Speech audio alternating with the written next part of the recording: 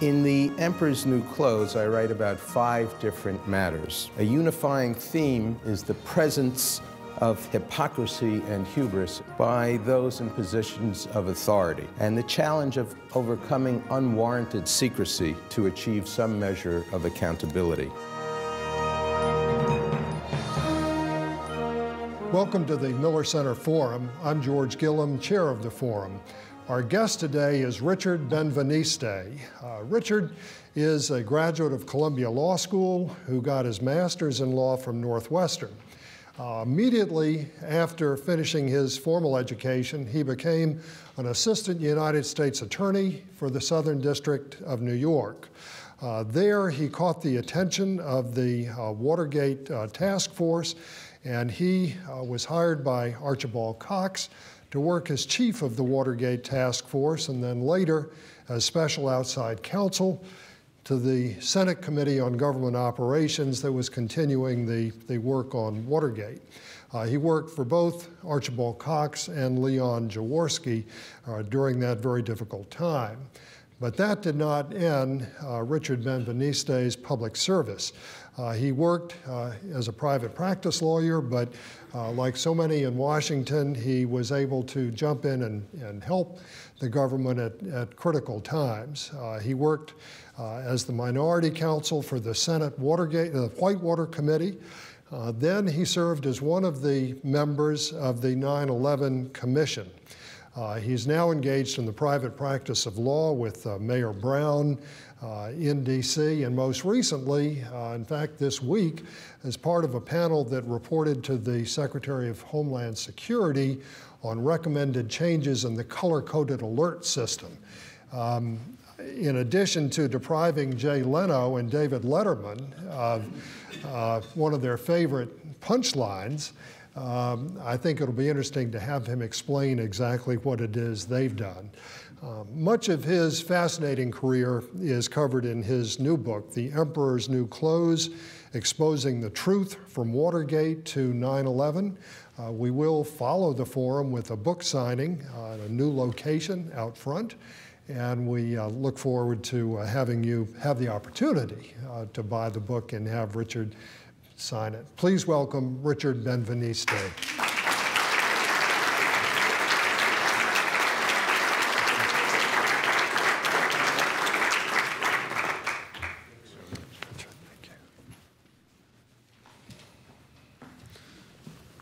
Well, good morning, ladies and gentlemen, and thank you very much, George. And I want to thank Governor Belials for hosting my wife, Donna, and me last evening in a lovely and lively dinner here in Charlottesville. I'd also like to recognize my dear friend Mort Kaplan, who I think had the original idea for me being invited here, and in a random street encounter, as so often happens in Washington among old friends. In The Emperor's New Clothes, I write about 5 different matters that I've been involved in, one in each decade from the late 1960s to the present, involving the intersection of law and politics.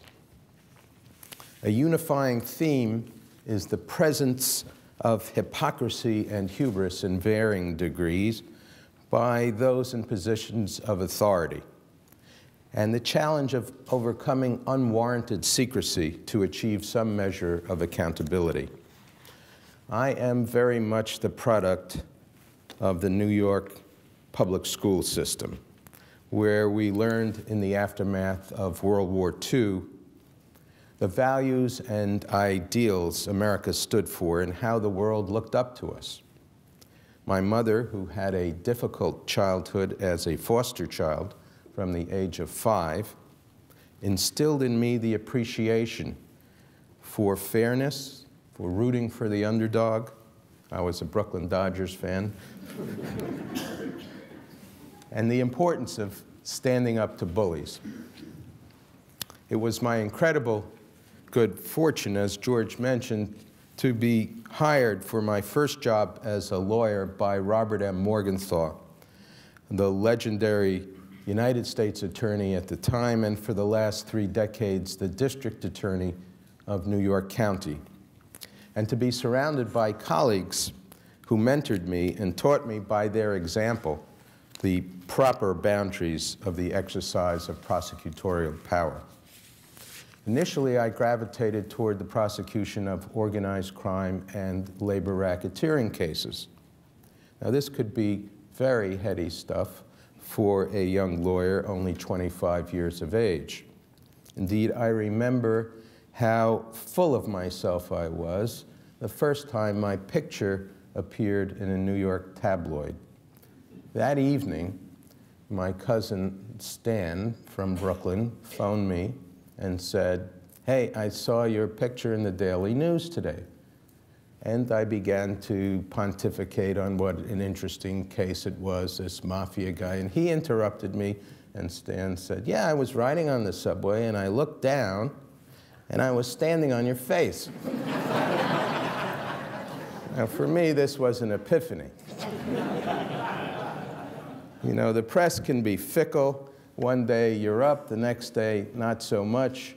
The important thing is to conduct yourself in a professional way and perform your responsibilities, but also not to take myself too seriously and to have a sense of humor. And I hope this book reflects both of those characteristics. Bob Morgenthau's only marching order was to do the right thing.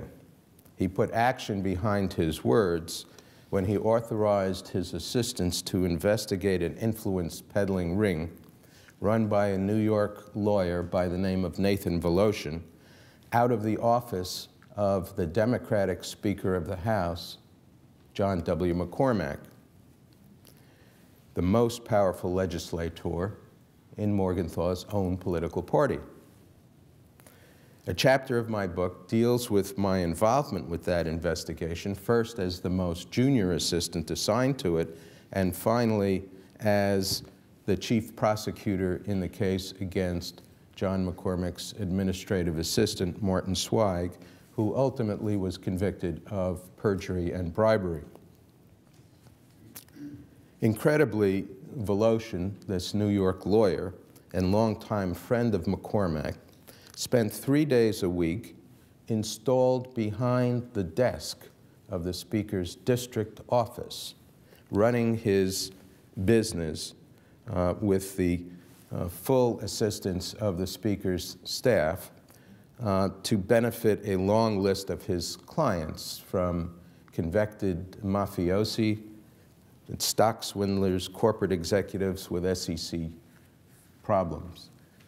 We found that 3 days a week, Voloshin took the early shuttle from New York to Washington, was met at the airport by the Speaker's limousine, and whisked to the Speaker's office in the Rayburn building. What got my particular attention was how young men were able to avoid military service. This was during the Vietnam War. And were able to get bogus hardship discharges from the military on the basis of fees paid to Voloshin and the exertion of political pressure from the Speaker's office. This despite the fact that the Speaker was a hardline supporter of the Vietnam War. The hypocrisy and hubris of political figures violating the public trust has held an enduring fascination for me.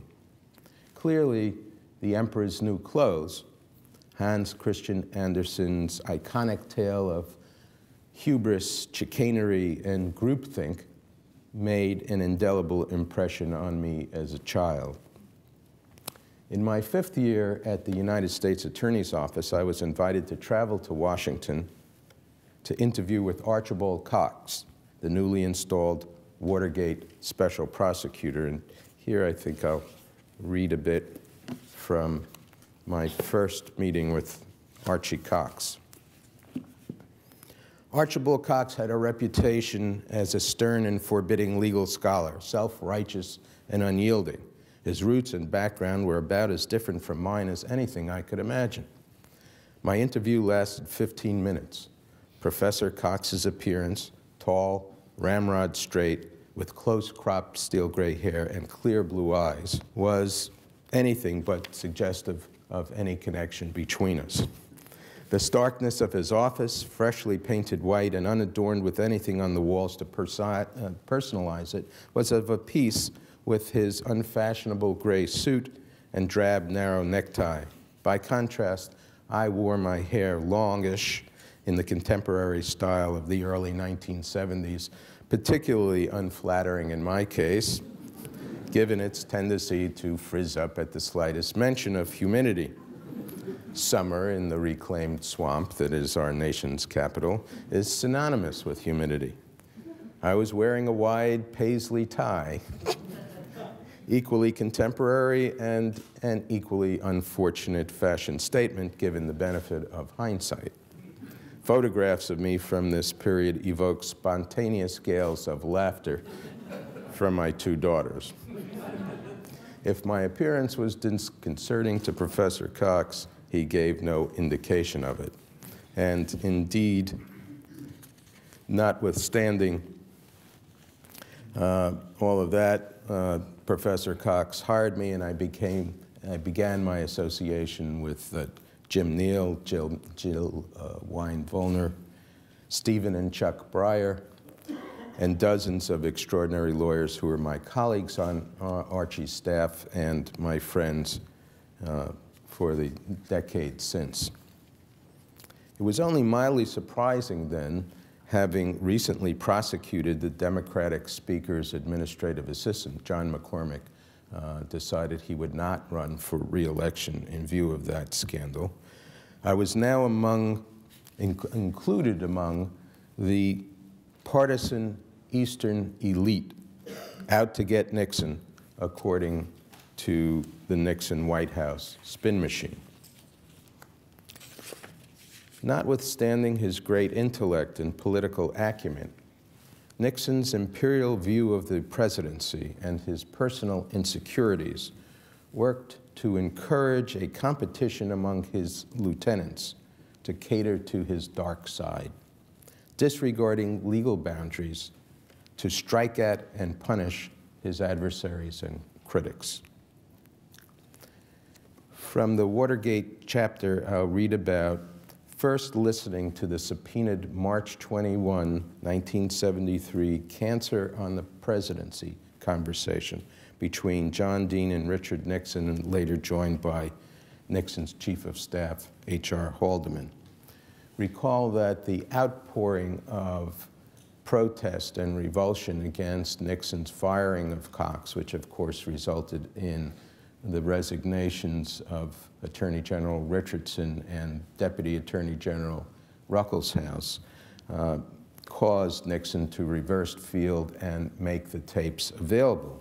Very few people at the White House were privy to the information that we were now listening to on these tapes. Nixon, the obstruction of justice, I feel could be cut off at the pass. I wonder if the payments don't have to continue. Let me put it this way. Let's suppose that you get the $1 million. Dean had told him it was going to cost $1 million to continue these payments over time. And you get the proper way to handle it, and you could hold that side. It would seem to me that would be worthwhile. Don't you, just looking at the immediate problem, don't you have to handle Hunt's financial situation damn soon? It seems to me we have to keep the cap on the bottle that much.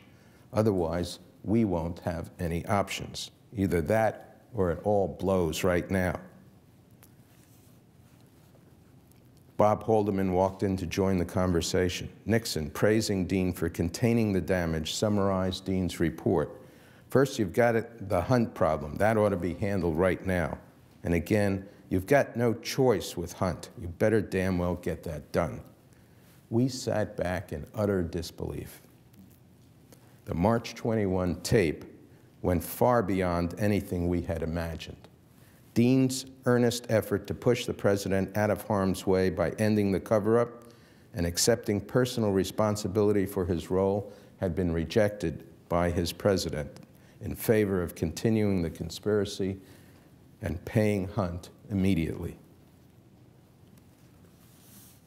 The implications of this tape were stupendous.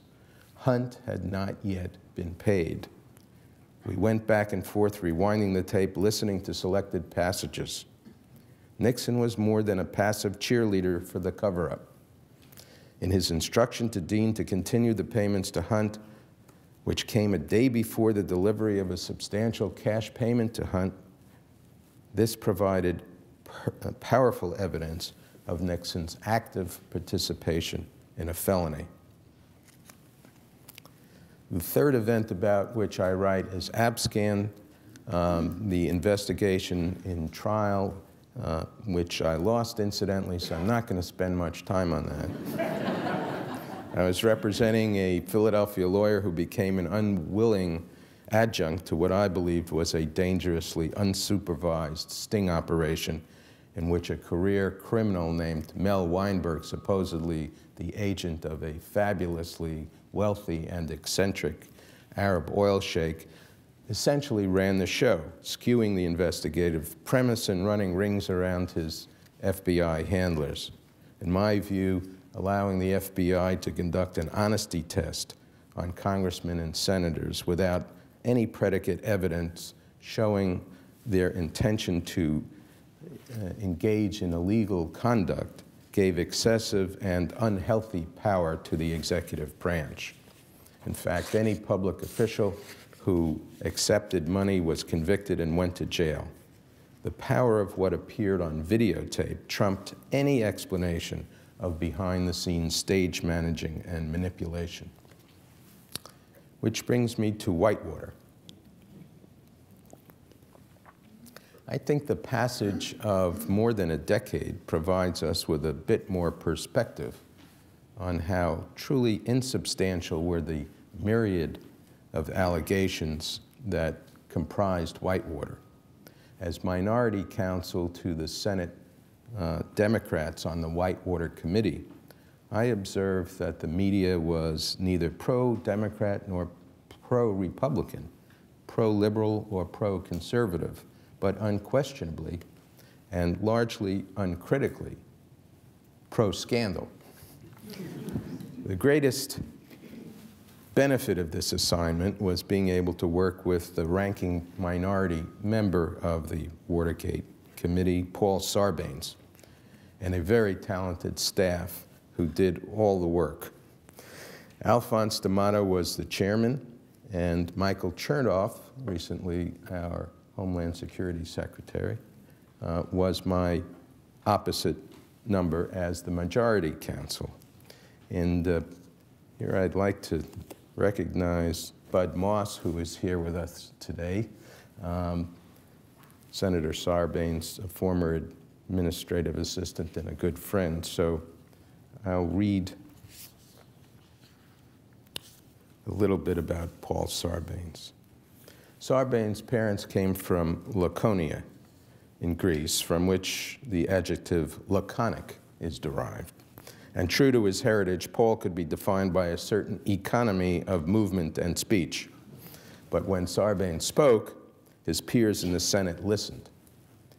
He was also known as one of the Senate's best thinkers. Indeed, from time to time, when I would raise some point or other, Paul would say to me, "Let me think about that." He would then proceed to think quietly while I stood by, waiting for the thinking portion of our interaction to segue back to actual conversation. For me, this was a new experience. As a trial lawyer, I was accustomed to thinking on my feet and making quick decisions. Paul was just the opposite. One evening, our legal team was in the Batcave, which is our nickname for the subterranean offices the minority got. The majority staff was in the penthouse. And we were reviewing a transcript of a particular witness's testimony. There was a difference of opinion as to whether the stenographic transcript was accurate or had omitted something important the witness had said. And since all the hearings were televised by C-SPAN, we were able to verify whether the transcript was accurate. So as we fast-forwarded the videotape looking for the point in the testimony in question, we laughed at how goofy everybody looked, with their eyes blinking madly and their heads moving in herky-jerky fashion, except Senator Sarbanes, who looked about the same as when we viewed the proceedings at normal speed. I had occasion to mention this phenomenon to Paul as I implored him to take immediate action to counter one of the many gambits D'Amato and company had come up with. I argued that unless we acted quickly, the window of opportunity to put forward a counterpoint would slam shut. Unconvinced, Paul drew upon his vast storehouse of classical literature to respond, "Richard, in the fable of the tortoise and the hare, who did you identify with?"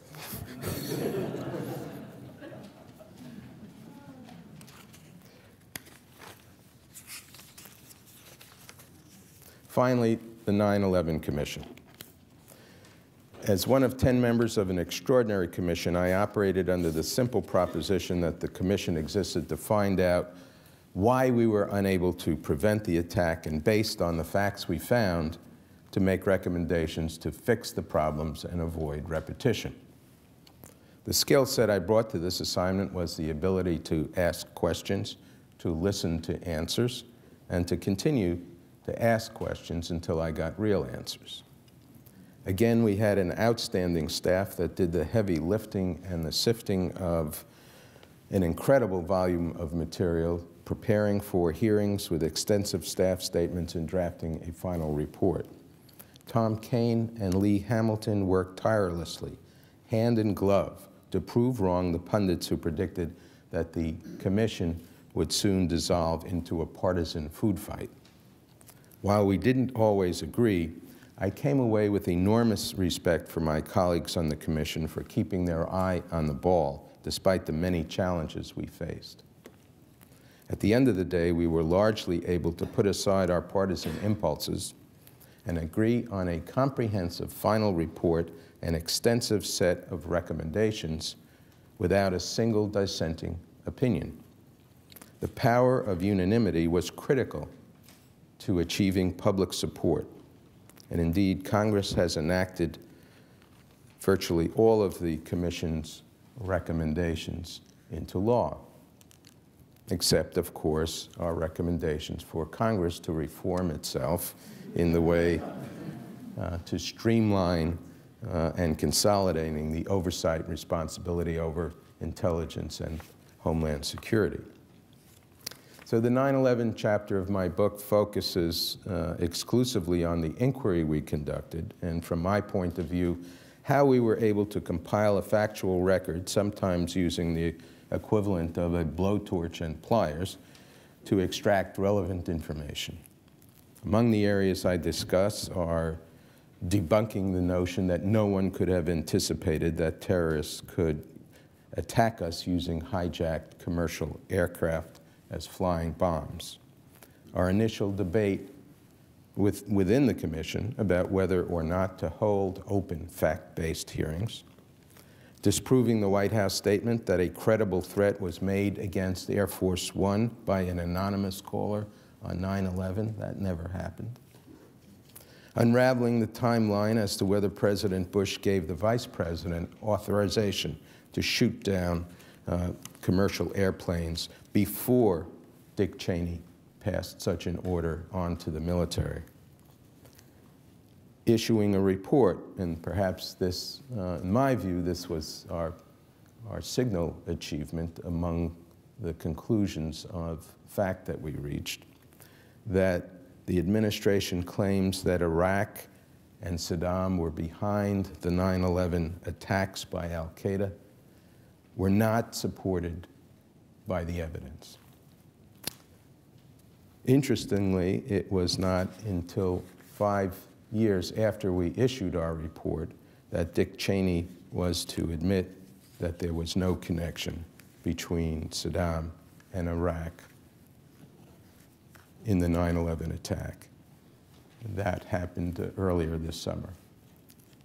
This, for the first time after a concerted campaign begun 7 years ago to conflate the Iraqi invasion with the 9/11 attacks, such that at one point 70% of all Americans, according to the polls, believed that Saddam was responsible for 9/11. I talked about how the commission was misled by the administration and the CIA as to the full reasons for denying us access, direct access to the detainees. Never, ever did I suspect that the detainees were being subjected to torture. The genesis of Bill Clinton's classified memorandum of notification authorizing the CIA to capture or kill Osama bin Laden. How the commission dealt with Attorney General Ashcroft's attack on our colleague, Jamie Gorelick, for supposedly creating the wall between domestic and foreign intelligence gathering, despite the fact that this wall was in place for many years before President Clinton took office, and how that unfair attack on our most popular member unified the commission. As we said at the time, a man setting out to attack a woman with 9 brothers had better have his facts in better shape than John Ashcroft.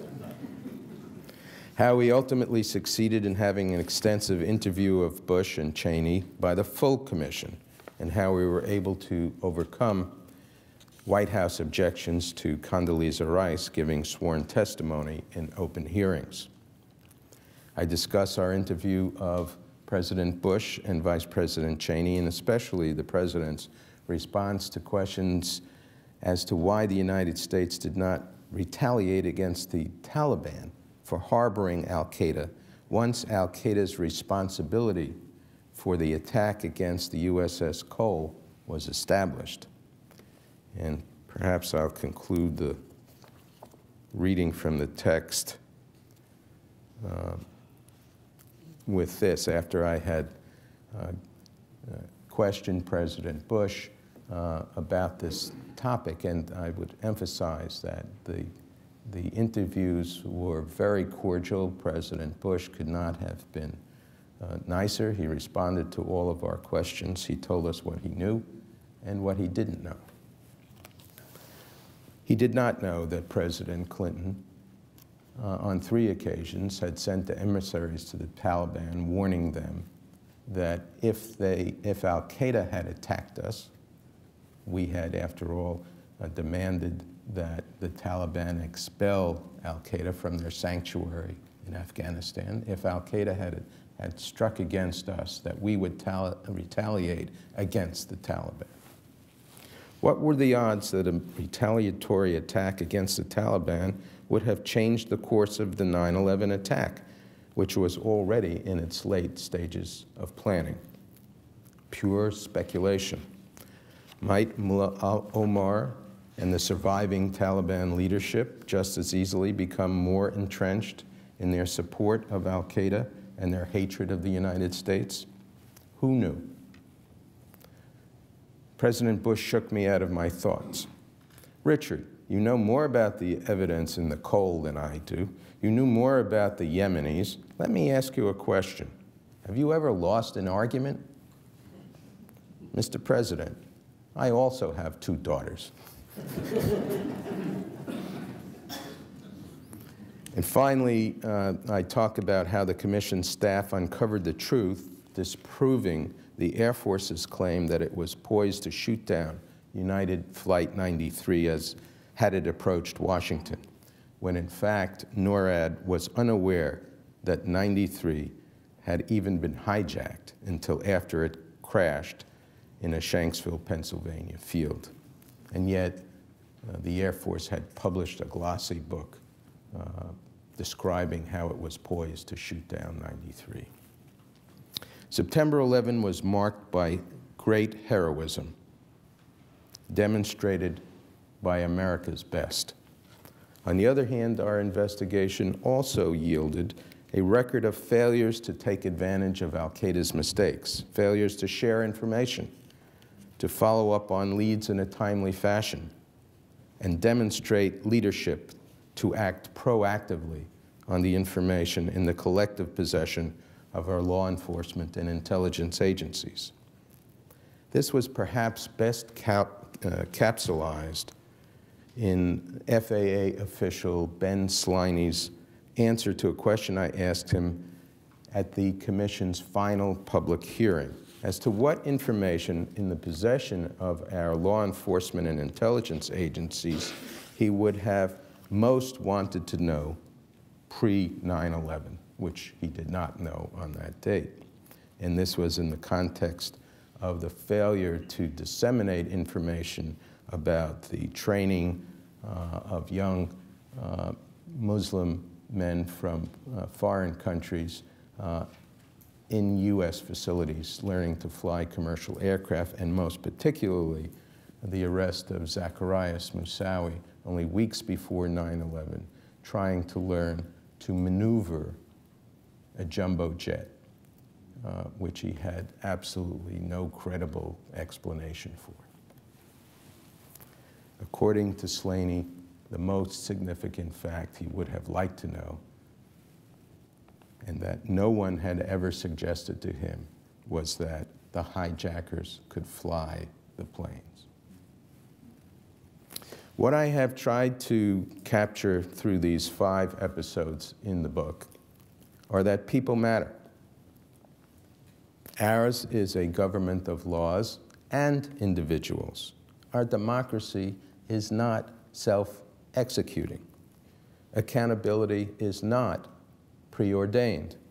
People like Bob Morgenthau, Mike Seymour, Archibald Cox, Leon Jaworski, Paul Sarbanes, Tom Kane, Lee Hamilton, and others portrayed in the book certainly have made a difference in the outcome of the events with which they were involved. I believe that transparency and the people's right to know are important ingredients in the recipe for a functioning democracy. I hope that the portraits I describe in my memoir will add some flavor to the soup of future discussions, and I thank you very much.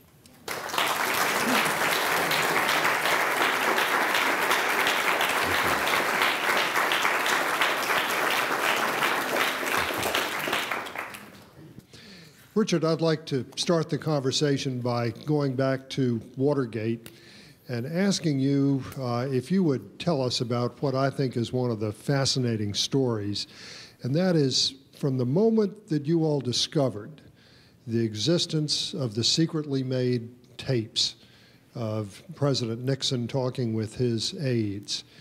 How did you move from that point to getting President Nixon to turn over the tapes, which he must have known would result in his being leaving office one way or another? Well, George, the process was quite interesting, and it involved all 3 branches of government.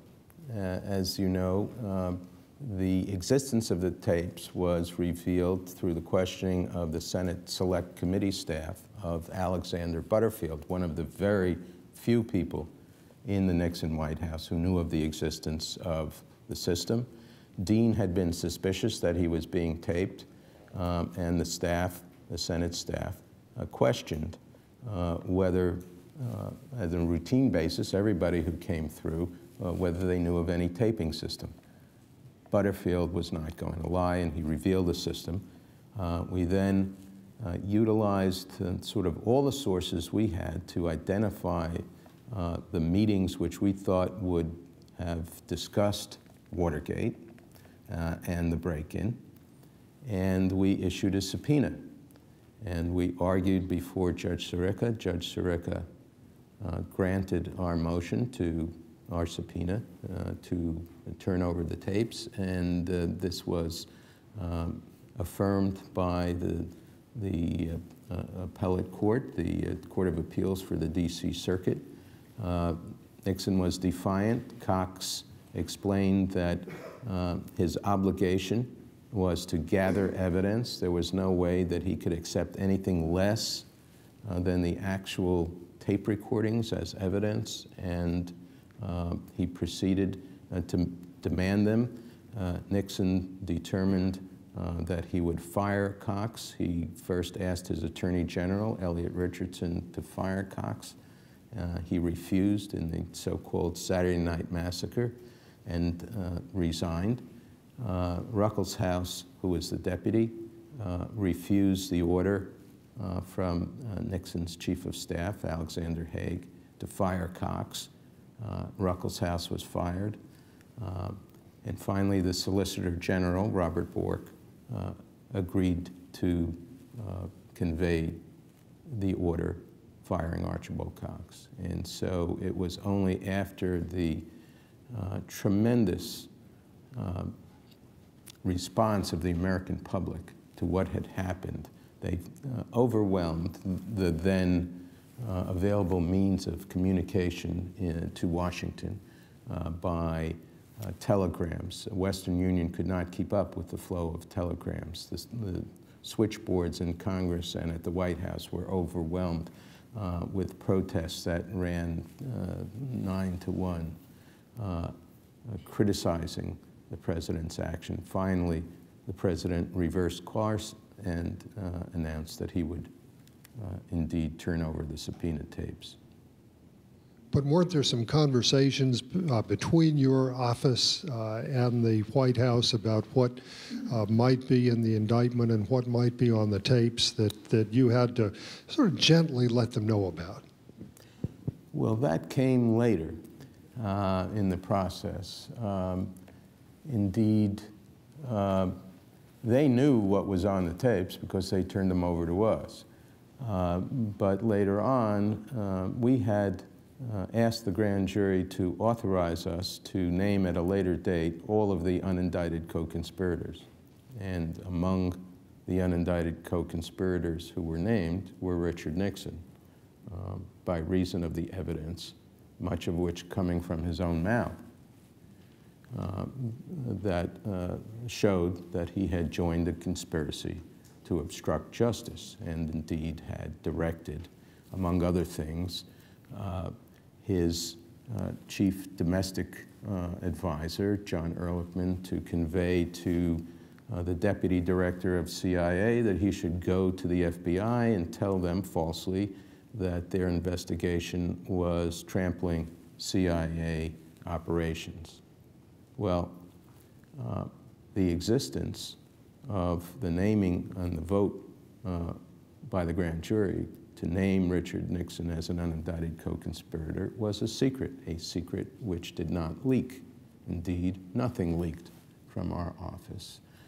And we were sitting on the most explosive information, the contents of the tape, and of course this vote.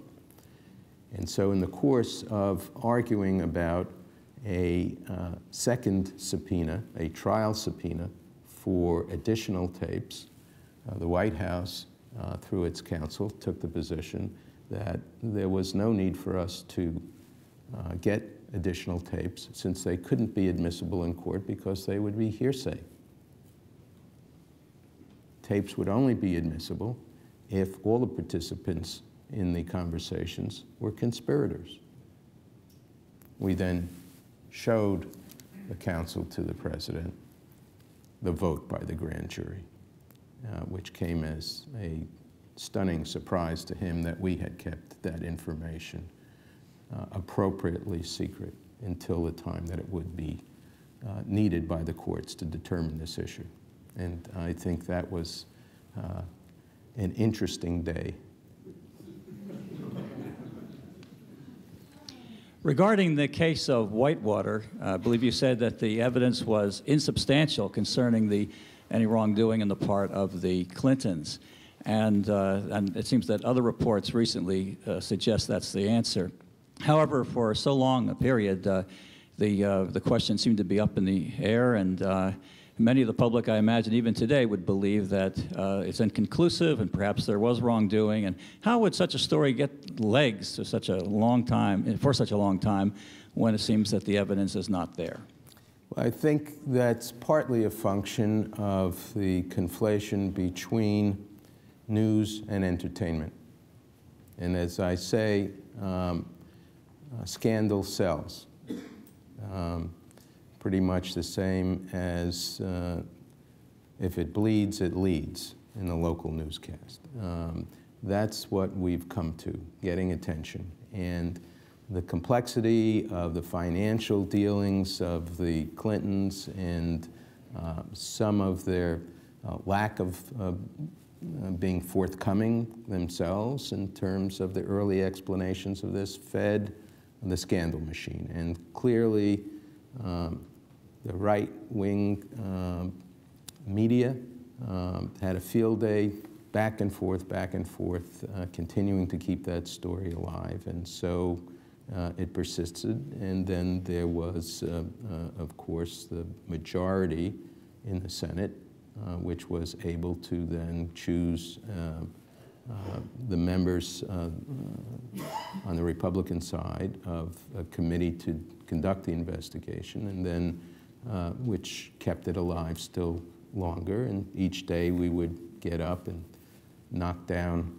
the day's preordained testimony that would be so damaging to the president. And then when it turned out to being inconclusive, there was rarely a press report that showed what the actual evidence taken in public revealed. They just went on to the next assertion that was floated by the right wing. And that's my take on what kept Whitewater alive for so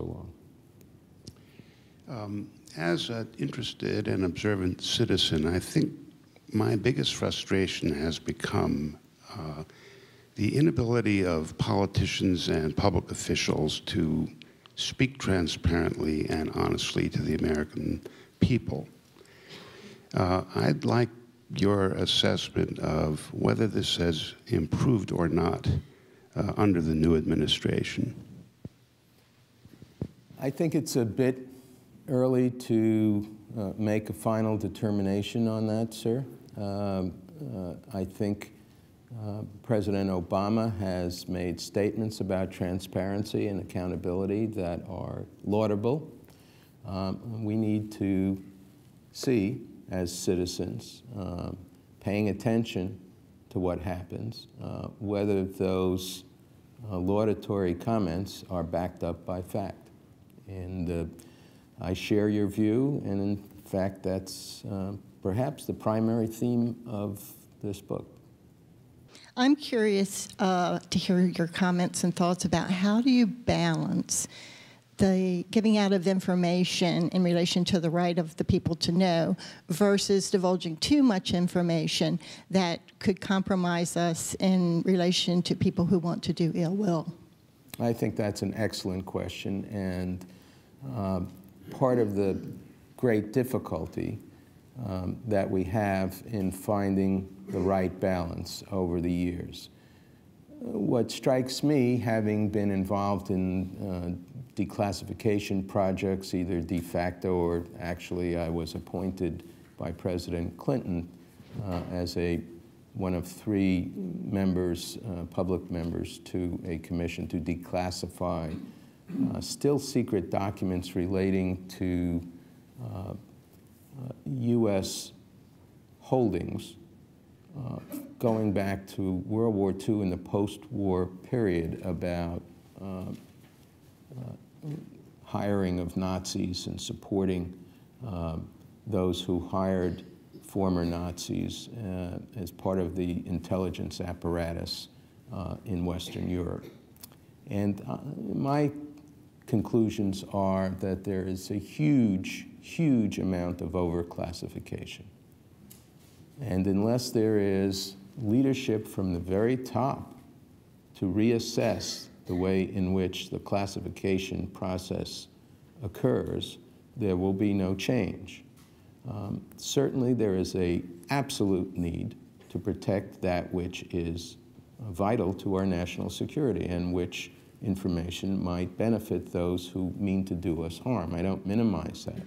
But there is so much overclassification, it leads me to conclude that it's simply easier to use the secret stamp or top secret stamp to protect the individual who uses that stamp against some later ramification should he be wrong or she be wrong, and to cover up incompetence, which is often the motivator for classifying information, as far as I have found through my own personal observations on this matter. And so, again, President Obama has made clear his intention to change the process. I will note here in this fabulous room the quote attributed to Thomas Jefferson: "The price of democracy is eternal vigilance." We all need to be vigilant to determine whether those in positions of authority are fulfilling their responsibilities. Thank you. Back to Watergate. Last night on MSNBC, you can tell where I'm coming from, John Dean was interviewed concerning the revision of his book. And in that interview, he claimed that he had no evidence that Nixon had ordered the break-in, but that Nixon had let it be known to those around him that he was interested in certain kinds of financial information, which implicitly could only be obtained through the DNC. Do you have any comments on that? Well, I think that's a plausible explanation for what the burglars were looking for. Again, as I note, Nixon was always interested in any information that could damage his adversaries. And so there was a competition and a desire on the part of those who Nixon surrounded himself with to be the one to bring the mouse to the master's feet. As far as whether such information could only be gleaned by a break-in of the DNC headquarters, I could be a little bit skeptical about that, but clearly that could be a place where such information resided. I think Dean's thesis is that there was some hint of a kickback scheme whereby individuals who were in charge of running the upcoming Democratic convention to be held in Miami Beach were allegedly obtaining kickbacks from certain providers of services. And I don't think, certainly we didn't see anything on the then existing tapes that would have corroborated that, but there may be such on recently revealed tape recordings, of which there is a plethora, none of which seems to be in any way mitigating President Nixon's misconduct in this area. Well, it's wonderful to get an insider's look at this.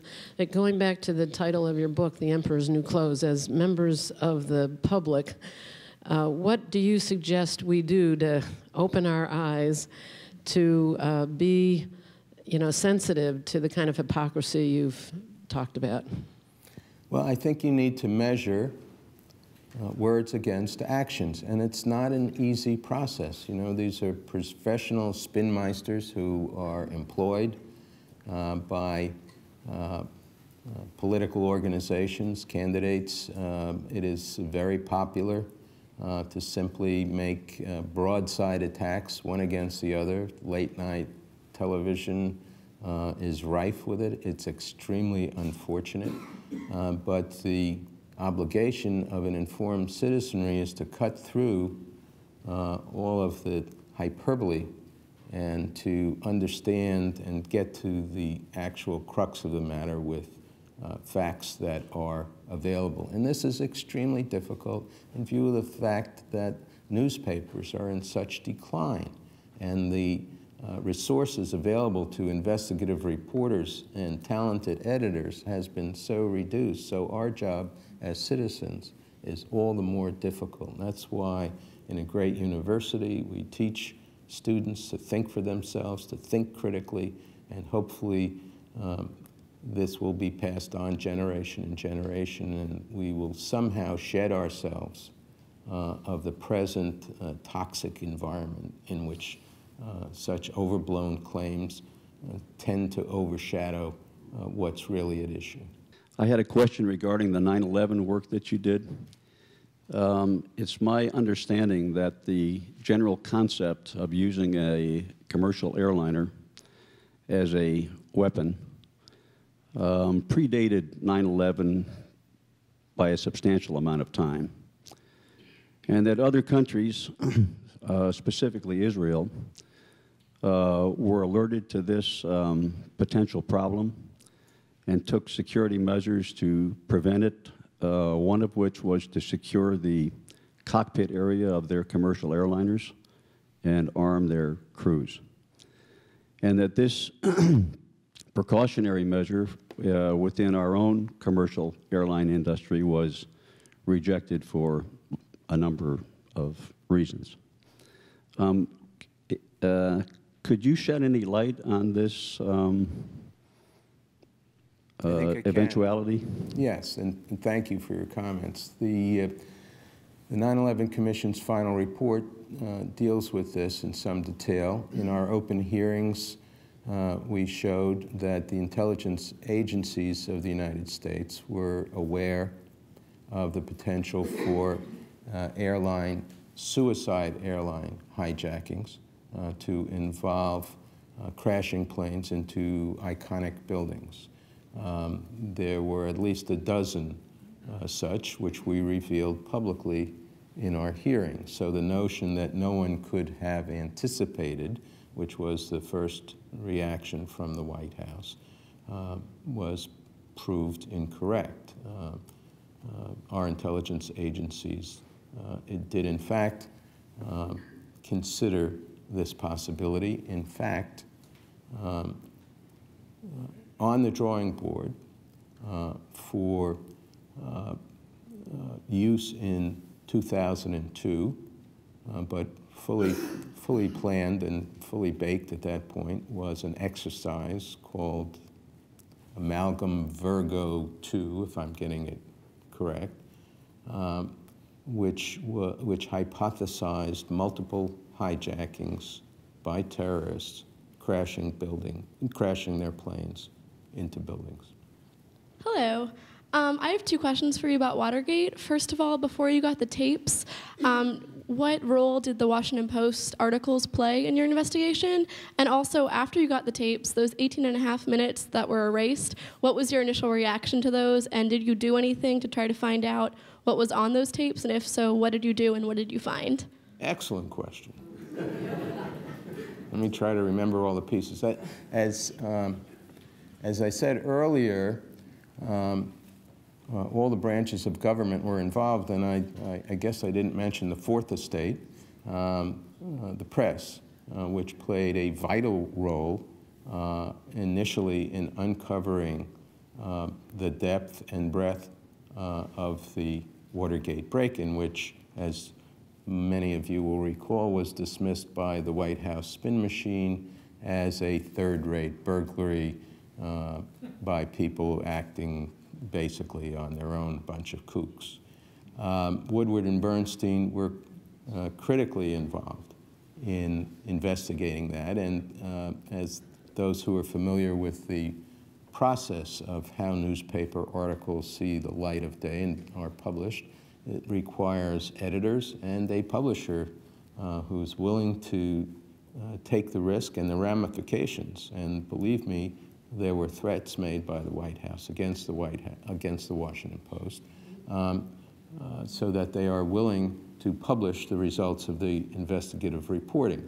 So Woodward and Bernstein were very important.